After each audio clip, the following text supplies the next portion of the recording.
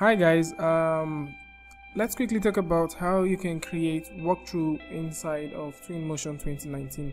This is actually a requested video from one of the videos I created within the series, and someone wants to know how easy or how tedious or the process it takes to create a walkthrough. So for us to create this, first of all, I would like to have a bit of cloud in any of the renders I'm going to be working on. So let's just put some cloud here.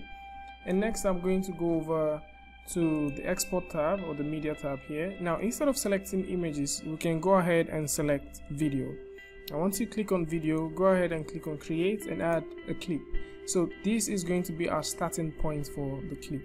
You can change the length of the clip if you want. So for example, let's go ahead and make this 30 seconds. Next we'll go over to the next point where we want our camera to fly through. So let's say for example we want our camera to move over to a point like this. Let's say a point like this. Now once we've gotten to the point where we want, we can click on the plus sign to add the second camera view or the second view within the clip. So how you can preview this is if you click this, you go all the way back, then you can press it's obviously evening. So what happens is we have this very nice transition that happens all the way from here down to here as well. Now one more thing I need to talk to you guys about is you can create multiple clips if you want. So this is actually one clip. We can go ahead and create multiple clips. So for example, let's come back to this time of the day, and let's say we want a clip that gives the impression of a drone or something. Then we can click create clip, and we have that. And let's zoom all the way down to this place, and let's come over to this place in our shot, and let's say we want a shot here. Then we can click on the plus sign to have that. Now let's go ahead and press play, and you can see how smooth it travels from the top down to where it is supposed to end. Also, you have the ability to also change the camera view or other things at the same time. So let's say at this point where our camera starts, we don't like what we see, so we can go all the way. We can arrange the shots to look like what we want. So let's say we want the shot to start from a point like this. Once we have the shot, or we have the camera look the way we want it to be, we can click on this update button, and automatically it's going to update. You can play back to see what it looks like, and at the same time you can make specific camera changes to a particular shot. Let me give you an example.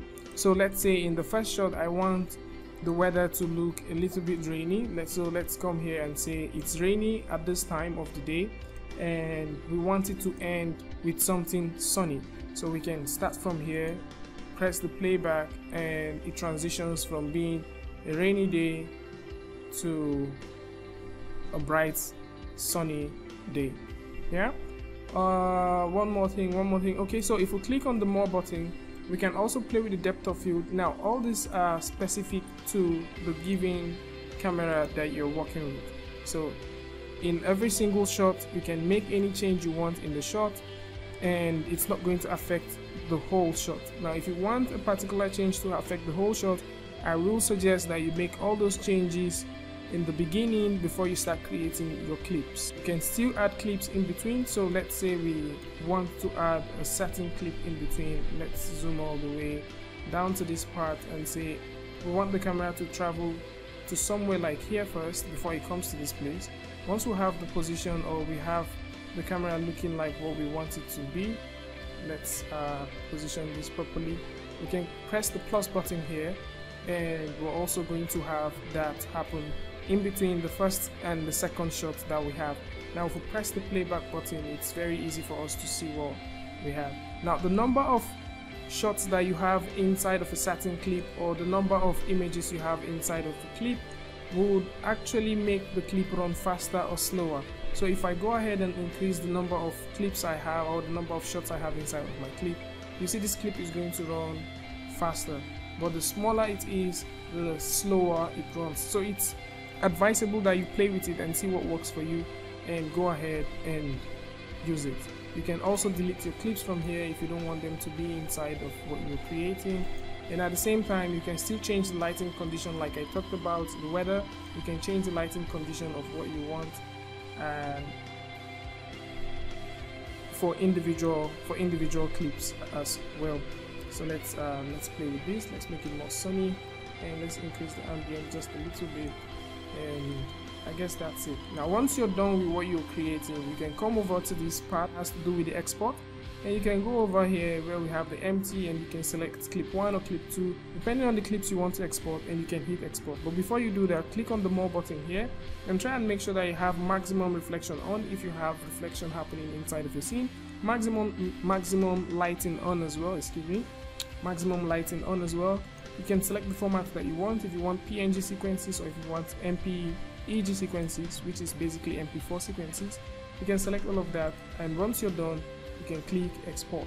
Now within the time war here, it's also advisable that if you have anything that you need to set up, please set them up properly before you export, because most times, depending on what you have in your scene or depending on the clip length, your export could take longer time or it could take shorter or smaller time. So let's go ahead, export this and see what we have.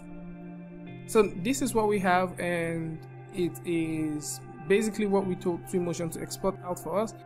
So if you have questions about this video, please put them down in the comment section below. If you've not subscribed to this channel, please subscribe, like this video if you like it, share it with your friends, and don't forget to turn on the notification button so that you get updates next time we upload a video.